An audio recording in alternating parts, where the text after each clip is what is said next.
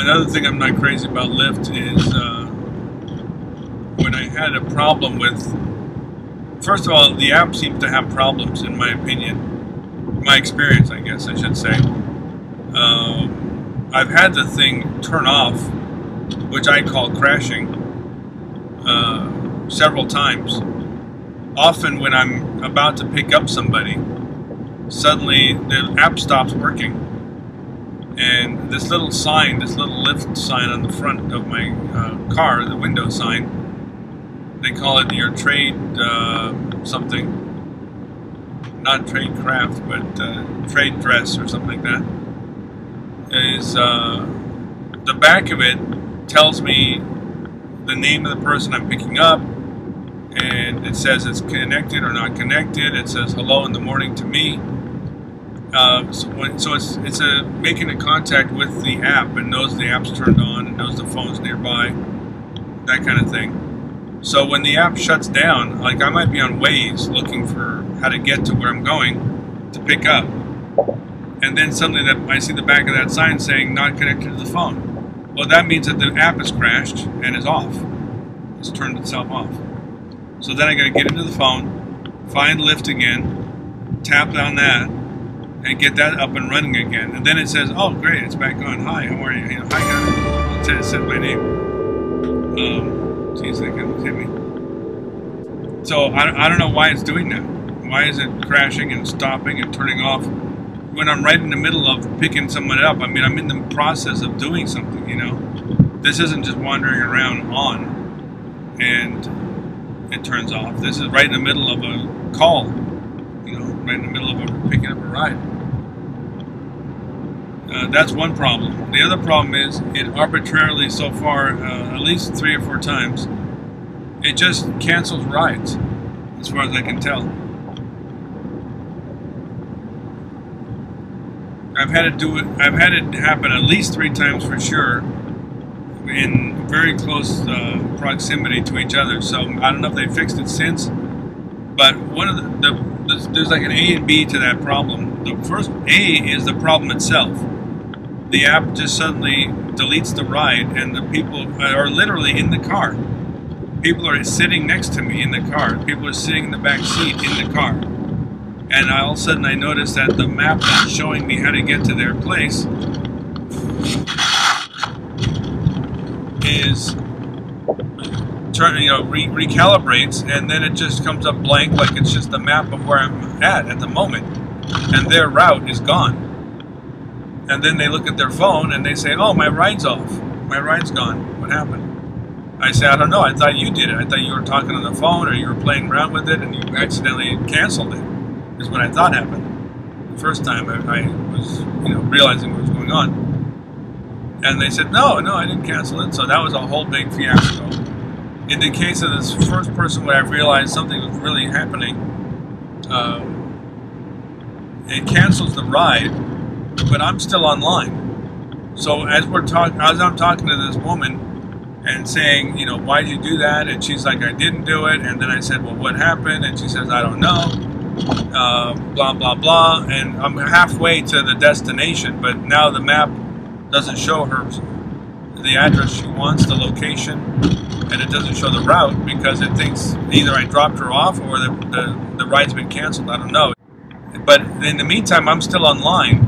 And while we're having all this discussion, now suddenly Lyft starts throwing rides at me. One after another after another. There must have been 3 or 4 where I had to let them time out because I couldn't accept them because I have this person sitting next to me who's still in the middle of her ride.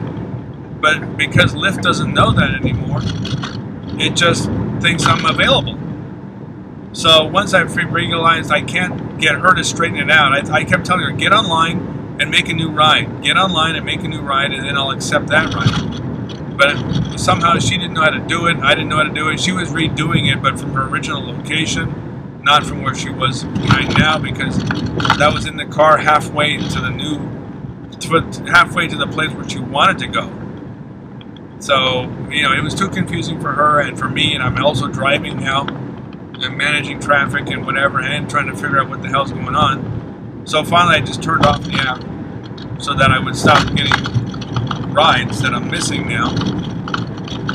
And also, every time I let it time out, that's not just a missed call, that's a rejection. So it's lowering my acceptance rating, which is part of the bonuses, right? That's got to be a 90% or higher. And since I just skipped, I don't know, 3 or 5 or whatever it was, my acceptance rate was dropping, the percentages.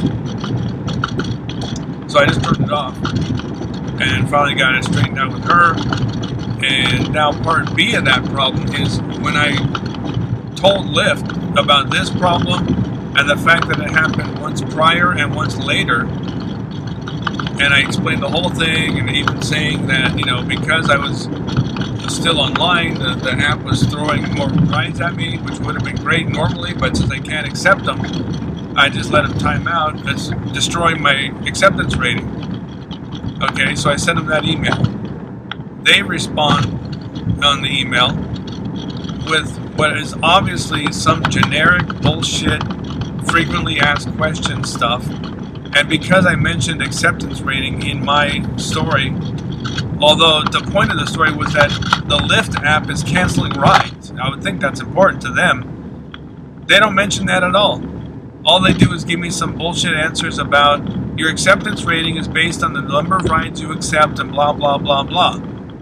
You know, it's just like a textbook kind of explanation of the thing and what I should do about it, like accept more rides or something, I don't know. But they didn't even mention the fact that the app was canceling rides, and you know, that I thought that would be the priority. They didn't even mention it because it's just someone working, it's just reading off of a piece of paper or typing that in. Or maybe it's not even a person. Maybe it's just a robot that, you know, follows an algorithm.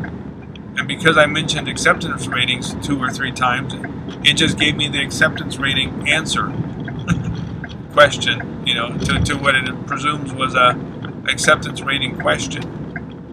When that, I just only mentioned it because it happened in the course of the story. So it kind of concerns me that apparently Lyft doesn't have any real support, tech support, proper tech support by a human who can think through the problems. It just has generic people working there who are just, you know, assigned to answer the phone type of thing, or answer the emails, I guess, in this case, as opposed to someone who really knows what's going on and actually works for Lyft. This felt like it was being answered by an answering agency, you know. They're an agency that answers the emails. They don't know what's happening. They don't care. That's not their business. Their business is just to respond to the emails, not to really solve any problems. Alright, let's see how tomorrow turns out. Today would kind of suck. Today's probably one of the worst days I've had in a combination of different things that didn't work out. But it's just one day. It's just one day. We'll see how tomorrow looks.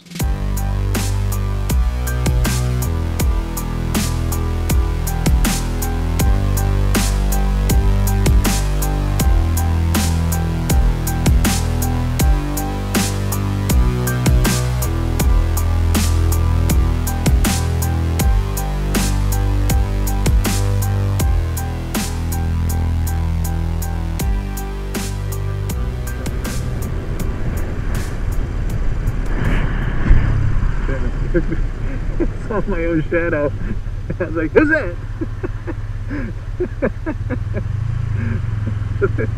Right next to me. That's hilarious.